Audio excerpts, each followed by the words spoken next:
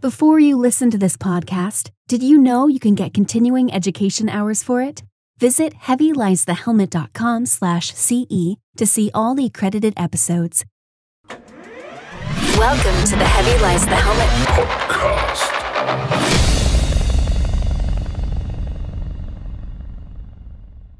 We're going to do something a little bit different today and talk about gear. Equipment and gear, the equipment that one flight clinician might carry on their person can vary greatly from what another flight clinician does. And because of that, it can tend to be a little bit controversial. Throughout our career or throughout the time that we've had the platform of Heavy Lies the Helmet going on 5 years now, we have constantly received this question from especially newer flight clinicians. And they want to know, what should I carry in my flight suit? Well, again, the idea of my mission profile might be different from your mission profile will make differences in the type of gear that we carry. Also, the geographical location that I work in is going to be different from the geographical location you work in. So you really can't compare apples to oranges in that sense. Yet, when you have individuals that are seeking knowledge or seeking advice, for whatever reason, on these public forums, there is always a consistent sense of toxicity from certain individuals. They might make comments like, well, all I carry is a pen and my nurse partner, or all I carry is a pen and my paramedic partner, or all I carry is my debit card.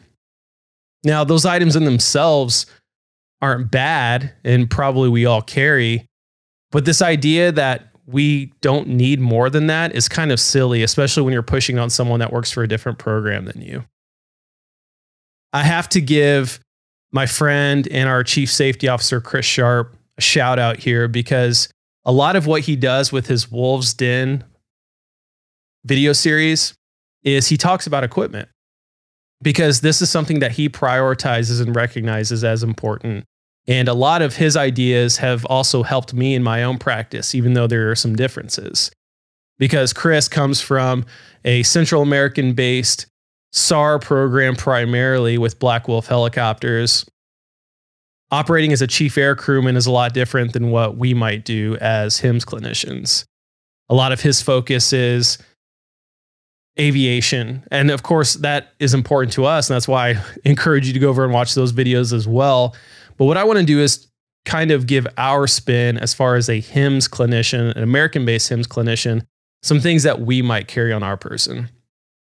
I've been flying for 9 years now, and the equipment and gear that I carry has changed. It has constantly evolved. And I think that's how it should be with whatever it is that you choose to do. What I started with early in my career and what I put in my flight suit is very different from what I do now. And that's based on experience. That's based on new training and acquiring new information, learning how to use new tools. All of that is going to influence what you are carrying currently. But this idea that we can't take advantage of the pockets that we have on our flight suits to really make our job easier is kind of silly. I adopted this mindset even in my personal life. I'm someone that has very well thought out everyday carry gear that I keep on my person. Or I have a travel bag that I have kitted out that I take with me everywhere in a lot of scenarios where I'm traveling, because these type of things make our lives easier. And the same goes for our professional lives. The gear that we have on us can make our job a lot easier and help us to take better care of patients. And really, that's the ultimate goal. But then not only taking care of them, but also being able to take care of ourselves and our colleagues if we find ourselves in a crash scenario.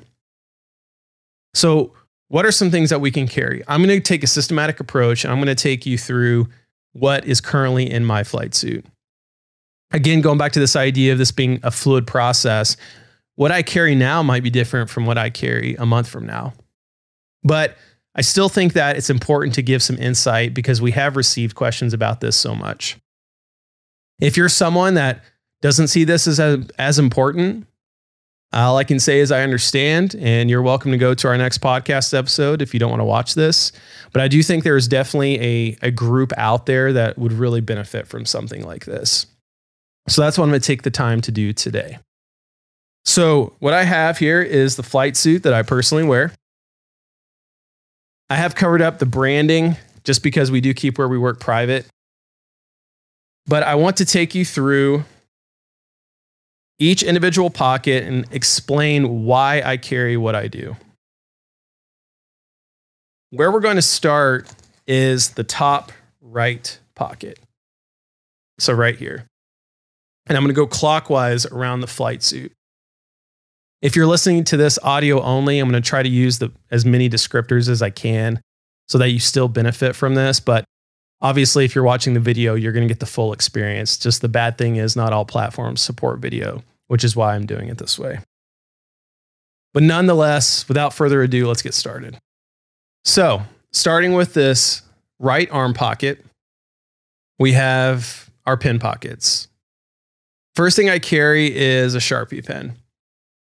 This Sharpie is a clicker. I prefer the clicker ones, whether it's a pen or a marker, just because I find that caps can get lost and it saves me a little bit of time just being able to do that simple motion. Sharpies are obviously going to be something that you're going to use. You may use to write on paper, but more importantly, those non-paper surfaces. As an example, if a patient's received a lot of IV fluids, a lot of times what I'll do is write the bag number on the bag itself so we can keep track of how much they've had. You could also use it to write on a tourniquet and put your tourniquet application time on there. So there's a lot of various uses for Sharpies. So I find this to be extremely beneficial and I always have one on me. Next to that, in this pocket, I have a pen light. This particular one is a Foursevens Preon P2. I don't even think Foursevens is a company anymore, but I really like these lights. This one, it's matte black like a lot of my stuff, which is obviously awesome, looks cool. But this is a really good light and it works really well for pupillary checks because of the amount of lumens. If you're someone that only wants to carry one flashlight, I totally understand. You'll see that I have two flashlights and there are some redundancies in my kit, which I will say up front, but there's redundancies after redundancies in aviation in general. And I do have reasoning behind the ones that I have. But when it comes to my pen light, I use this again, only for essentially pupillary checks or something that is going to be potentially sensitive to the patient's eyes. I find that if you are only going to use one single light, it helps that it has two modes so that you can do those other assessments outside of patient care, which again, I'll get into. But if you do carry a single light with multiple modes, I do recommend that you carry extra batteries with you, though not lithium batteries as we've seen in some recent incidents in our industry. But nonetheless, lights are going to run out when you least expect it, just like ink pens. So we want to make sure we have a backup.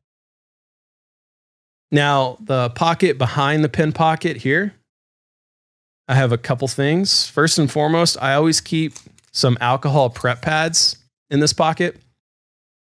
This is one of those things that it seems like I can never find when I need them. And we try our best to keep things clean in transport, whether it's prepping a patient's skin for an IV insertion or maybe cleaning the lumen of a central line before we're administering anything through that. We use these a lot, so I always want to make sure that I have those on me so that I'm using appropriate technique.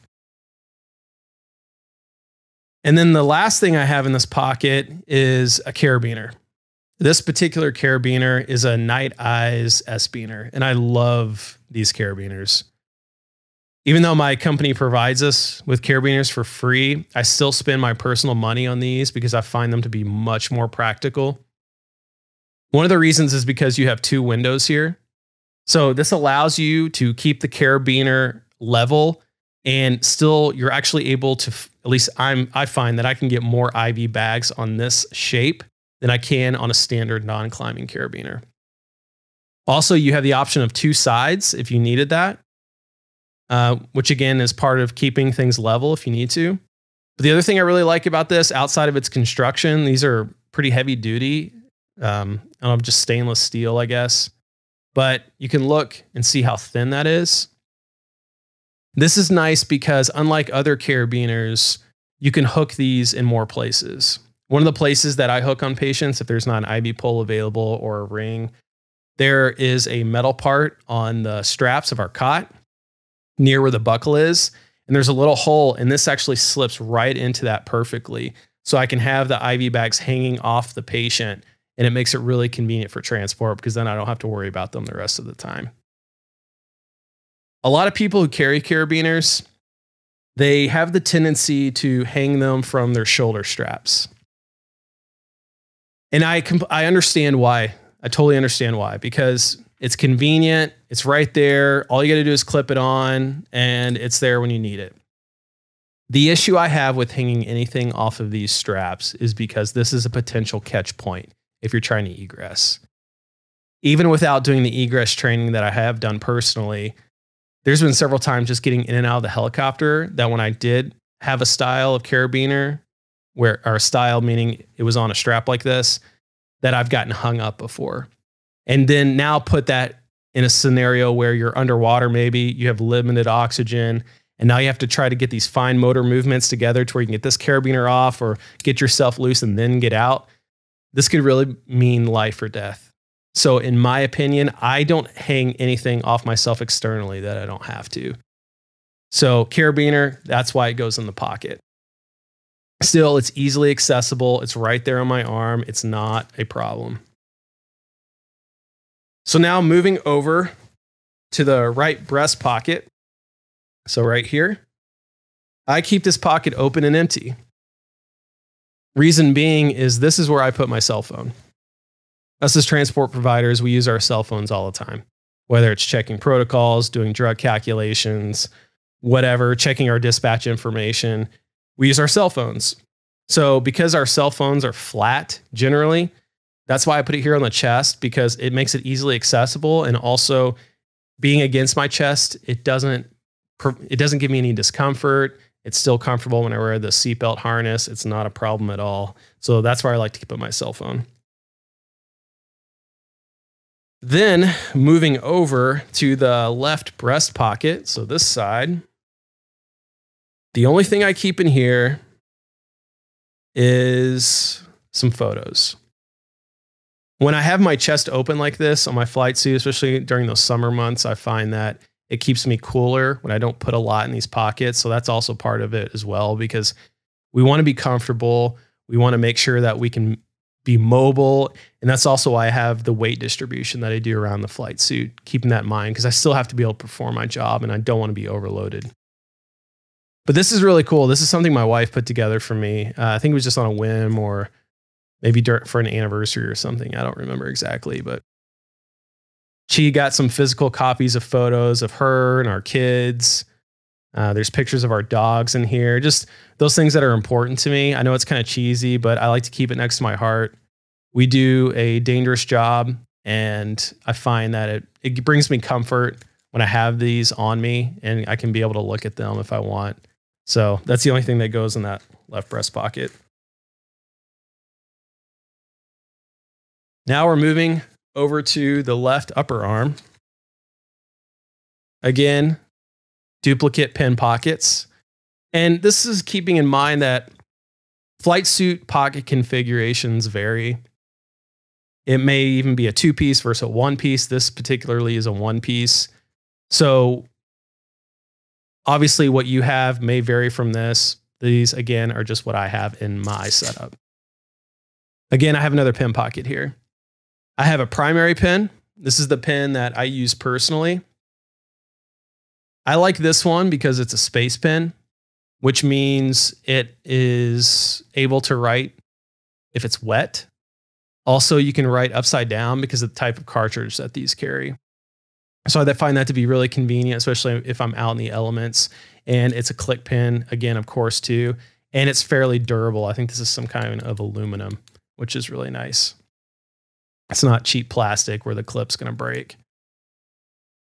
And then in the pocket next to that, I just have a backup pen, or maybe you could call my patient pen. So if they need to write down signatures for consents or family, or if I just need a backup ink pen, let's say I just happen to be on transport and this ink runs out, I have a secondary pen, because we use our pens all the time, as you know, whether it's charting, like I said, getting medical necessity, consents, whatever.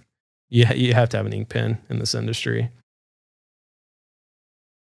And in the pocket behind that, I'm not going to show you everything in here, but what I have is my work badge. I have a secondary key card to get into other access points at the various bases that I work at. The other badge gets me into the academic health center that we're affiliated with. I have some keys that also serve the same purpose. And I have a small thumb drive USB stick. This is nice because if you have a Hamilton T1, you can get vent rounds and pull them off the stick onto your charting. Also, it's nice because if you have to scan documents and you're at an outlying facility that's not your own, a lot of times you have the ability to do that. So it's good to keep a thumbstick on you. When it comes to the ID badges, another common practice that I see is individuals, again, want to hang their badges off these shoulder straps. And this goes back to that same argument that I said before with the carabiners. I don't do that, again, because that's another thing that could potentially get hung up when I'm trying to get out of the helicopter quickly. In my opinion, we all have these name badges, or these name patches rather, name tags that already say our name, say our job role. To me, a badge like that is redundant and not necessary. So I already have my ID here. There's no reason for me to have a badge hanging off that can potentially cause a safety risk. So that's my mentality and why I don't do that. Now, again, going clockwise, we're going to go down to the left leg. I'm going to start in the medial portion first, and this is the knife pocket. Now, you'll find that Chris Sharp, this was something he's actually discussed recently in Wolf's Den. And he talked about the difference between the US flight suits and the UK flight suits. This obviously being a US flight suit. But what I used to carry in here was a knife. And I found that the knife still required some fine motor movements, even though it had a seatbelt cutter on it for an egress tool. I wanted something simpler. I wanted something keeping in mind that in those intense situations, again, when I'm trying to get out of the helicopter, maybe I'm upside down underwater. I'm trying to get out as quickly as I can. So I want something that's easy to grab, only uses gross motor movements, and can get me out. So what I've purchased, you can first see there's a lanyard here. Again, if I can't get a hold of the handle itself, I can grab that lanyard, and it's another point for me to get this out as quick as possible. And what it is a Benchmade hook or a Benchmade seatbelt cutter. I think this one is the 4-inch, if I'm not mistaken. And that's all it is. No frills. I know what I'm grabbing. I don't have to do anything as far as flipping it out. It's fixed. It's ready to go. I just have to pull it out, hook it on the seatbelt, and then I'm out. I just like Benchmade stuff in general. This thing is razor sharp. It does have some protection here around the blade, but I do try to keep this away from me just in case there's any potential for cutting myself. Obviously not something I want to do. But one thing and one concern Chris had talked about in his video was putting something here. There's potential for it hitting your femoral artery in certain crashes. The way this suit fits me and the way the pocket is placed, I've stretched my leg as far as it can go, and I still have been unable to make contact with the handle of this. So outside of extreme scenarios, I don't see that as a significant high enough risk for me not to have this easily accessible where it is. And what's nice with it being in that medial pocket, I can really reach it from both my right and left hand if need be. So that's the reason why I still keep this tool here. And again, because it's a shorter hook, it allows me to have increased mobility, because then I have this entire pocket that the rest of it, that's just empty and doesn't cause me any discomfort. So now going laterally on that same leg, again, we're on the thigh at this point. I have my personal survival kit. I originally bought this as a pre-made kit. It's a Survive Outdoors Longer Pocket Survival Pack by Doug Fitter. I think that's Doug Fitter. So this is, I had good intentions, so I bought it, threw it in my flight suit a long time ago. But then when I did some survival training in the Guatemalan jungles, I realized that some of the things in here were kind of cheesy and I probably need to make some alterations. So that's what I did. I won't go through the whole thing because there's plenty of videos on this. I will mention that one of my latest additions to this was a small Bic lighter. Having multiple fire sources is great, and this is a very easy, cheap way to get a fire source. What's nice too is I've put a zip tie around this. Now, if you were to just throw this in your pocket, these fuel buttons get depressed easily, and you could potentially leak out all the fuel in your lighter, and then it doesn't work anymore. So what I've done is I put a zip tie around this. Get a focus there. There we go. So I put a zip tie around to where the button cannot get depressed unless you remove that zip tie. So I know that this thing is going to fire up when it needs to. Now, if you're working in an urban setting, this is one of the arguments that people have for not having a survival kit on their person. Or they say there's one in the aircraft. Well, number one, again, going back to my friend Chris, if it's not on you, you're probably not going to have it. So you can't guarantee that you're going to have that survival kit that your company has provided, because more than likely your aircraft's either going to be underwater or on fire or just maybe damaged enough you can't access that. So you want to have it on your person. Secondly, if you're working in an urban environment and you're pretty much always close to civilization, you could still have things like cash. Maybe you need to get a ride. Maybe you need to pay for a phone call. Maybe you need a snack and some drinks until you get picked up. You'd have some cash. Another thing you could consider would be a charging brick. A charging brick and cable for your cell phone. Say it's at the end of a 24-hour shift and you've been running all shift and your phone battery is super low, and by the time you're able to get out of the aircraft, your cell phone battery is dead. So having a charging brick, you can get some power, get some juice in your phone, call your dispatch center or whomever to come pick you up. So those are some things, again, you might put in an urban survival kit. I also keep a knife in here. Again, I have other sharp objects, obviously, but one of the things that I also discovered in my survival training is just having a knife itself is crucial. And you can do a lot with a knife that you can't do with necessarily a seatbelt cutter. This particular one, I will say, is a little heavy. But again, it's a Benchmade, and I spent a lot of money on this, so it's hard for me not to use, if I'm being completely honest. But I've put a lanyard on here to easily grab if need be. It's got a deep carry pocket clip, and this is the Benchmade Triage. This is actually the knife that I had in my knife pocket previously. But again, we're talking about essentially fine motor movements. Even though I really like the axis lock with this, it's still, again, fine motor movements. It does have a sheep's foot style blade. So if you did have to use this, maybe cutting off clothes or something for whatever reason, if your shears weren't available, you're not necessarily going to stab anyone because of the blunt edge or the blunt end. And it also, like I said, it has a seatbelt cutter on it. But again, you have to flip it out. So I like to have the other Benchmade for that purpose. But nonetheless, a great tool. I mean, I have a pocket knife on me in my personal life too. I just find myself using them all the time.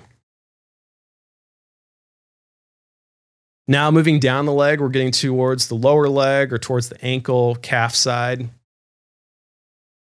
And this is arguably, in most flight suits, the largest pocket that you're going to have. And because of that reason, people have the tendency to want to pack a lot of things in these pockets, in these lower leg pockets. I don't advise that, because if you've ever tried swimming in your flight suit, especially if it has equipment in it, if you load down these, it's going to be like putting weights around your ankles. And you're probably going to be wearing boots too. So it's going to make swimming extremely difficult if you find yourselves in a ditching situation.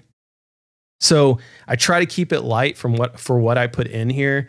Though obviously with their size, there's some equipment that we need that we simply can't put anywhere else because it doesn't fit. So that's an unfortunate catch-22. But again, it's important that we keep these things in mind when we're picking what we're going to put in them.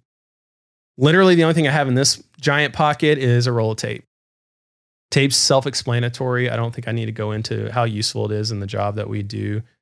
Though I will say it is still technically a loop. And again, I prefer not to have it on the shoulder strap because it could be a hook point. So I just throw it down in this pocket.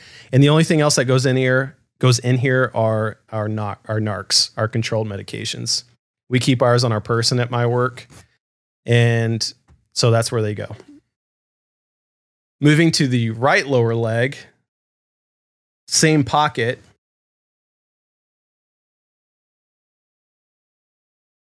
This one I already have loaded up. The first thing is, this is where I put my stethoscope. A stethoscope is probably one of the worst pieces of equipment we have to carry. They're big. There's not a good place to put them. So this is where it goes because it's one of the only places where it fits. This is a Littmann that I've had ever since I was back in the ICU, like forever ago. It's this Cardiology 3. But you don't have to get fancy with stethoscopes as long as you can auscultate with it. Half the time we can't even use them if the aircraft's running. So use your ultrasound, use your other assessment tools. But I've checked that box. I have a stethoscope. The last thing that I keep in this pocket is this little medical pouch. This is the only really medical gear, I would say, that I keep separate from my bags that are provided by my company. And I'll explain why. So this pouch has multiple pockets. The pouch itself is a tactical notebook cover, tacticalnotebookcovers.com. I'm not affiliated with any of these companies, but I really like this. On the outside pocket, I have some extra syringes. Can never have too many syringes. And because I have my NARCs in my other opposite leg pocket, I can administer those medications that we administer the most without having to break open my bag. And I have the ability to do intramuscular and intranasal as well. On the inside, just because of how long our syringes are with the caps or flushes, I keep 2 flushes and I've just put a piece of nylon around them to hold them together. Can never have too many flushes. Also on the inside on the left, I have a Right in the Rain all-weather universal notepad. These are actually waterproof. So again, if you're riding in the rain or something like that on a scene call, you don't have to worry about your ink bleeding. This coupled with a space pen is really nice. Also above that, I have this little clip. See that? What that allows me to do is if first responders hand me a patient's driver's license, I can clip that under here and I know I'm not going to lose it. Also, if they hand me a piece of paper with maybe some patient information on it or vital signs or something like that, I just clip it right under there and I know I've got it. To the right, I have my checklists and my quick references. This little booklet I've put together. On the top, I have my RSI checklist. If you don't use checklists, you should read the Checklist Manifesto. It's a great book. But I also have like 12-lead ECG interpretations, ideal body weight charts, things like that. I don't use this a lot, but I know that I have it if I need it, especially if I'm feeling task overloaded or it's 3 a.m. and I'm just having a brain fart. And then on the outside, I keep this awesome piece of gear. All this is a flexible gear tie. You can see I had it folded up, extends out this long. They make these in various sizes, but I like this one. I don't remember who makes this. Let's see if it says. And it just says gear tie. I think I got this at like Home Depot or Lowe's or something like that. But these are really nice because they serve multiple functions. I've used these as carabiners. I've used these to help route vent circuits. So if the vent circuit's pulling on the patient, it's giving me high pips. What I'll do is create a larger loop and hook this around the vent circuit on like the seatbelt or something like that. And then it keeps it from bending. Also, I use these instead of those plastic ones that come with secondary tubing. If I'm giving a piggyback, you can actually use one of these coupled with a carabiner and achieve the same thing and get the appropriate gravitational position so that you can administer a secondary partial fill, which is really nice. And again, you can just fold it right up and I just slip it in this back pocket. And that's it for the lower leg pocket on the right side. Now moving up, again, I'm going to start medially first. This medial pocket I keep empty. And you're saying, well, that's a big pocket. Why wouldn't you take advantage of it? Well, the reason is because I also have my trauma shears or items right next to it. These are pretty heavy. And I find that when I put anything in this pocket, it loads me down. It just feels like it's too heavy. It's uncomfortable. Again, I want to be mobile. I want to be able to do my job. Another reason I keep this pocket empty is because I use my leg as a writing surface sometimes. I may put some thick strips of tape here to write down information on the tape. Or if I need to write something on a piece of paper and I don't have a clipboard available to me and I don't want to pull out my notebook cover, I can just jot down something on my leg. And yeah, it allows me to do that. So I find that to be a greater benefit. Moving laterally, the first pocket I have filled with hemostats. Now, these hemostats, like most, do have teeth on the end. So if you're using hemostats for things like clamping ET tubes, clamping chest tubes, this can compromise the integrity of those plastic tubings. So you really shouldn't be doing that. It's poor practice. If that's something you want to do with a hemostat like this, you should really at the very least put tape around these teeth, which is normally what I do. I don't have them on there all the time because I do still use hemostats where I need the teeth on occasion. So I can just wrap those if I need to. But then again, definitely an essential piece in my opinion. I find that I use those pretty regularly. Next to that are my One Shear trauma shears. Now, as a disclaimer, most people probably know One Shear is one of our podcast sponsors. But these things are awesome. Even if they weren't a sponsor, I would have a pair of these just because they're so robust. These are not the cheap shears that your company gives out for free. These things are high quality. There's an oxygen wrench on them. And these are actually the Heavy Lies the Helmet exclusive ones, though. You can see the logos rubbed off, and that's only because as a CEO, you get the privilege of getting all the prototypes and the damaged merch. So that's what I've got. But it hasn't affected the shears. The shears work great. We couldn't sell them like that.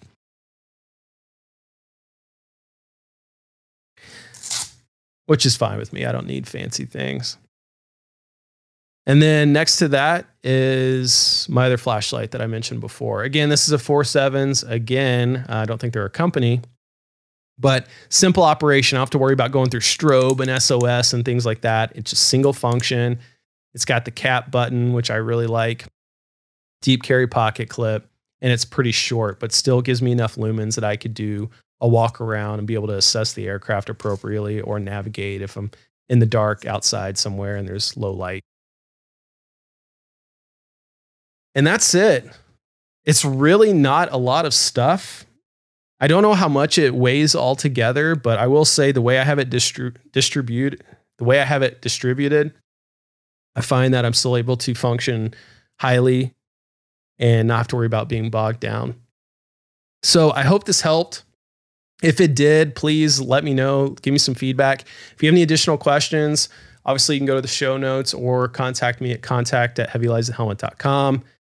Happy to give you some feedback or answer anything that you might have. But I will leave you with this. Number one, whatever you decide to carry, make sure that you know how to use it, first and foremost. Number two, carry things that make sense. Carry things that are going to make your job easier, that are applicable for your mission profile.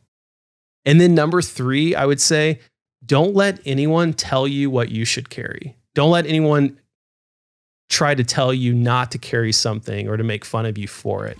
Because the fact of the matter is, if that piece of equipment or gear helps you take better care of patients and to make you safer, then you should go for it and go ahead and carry it and forget all the haters.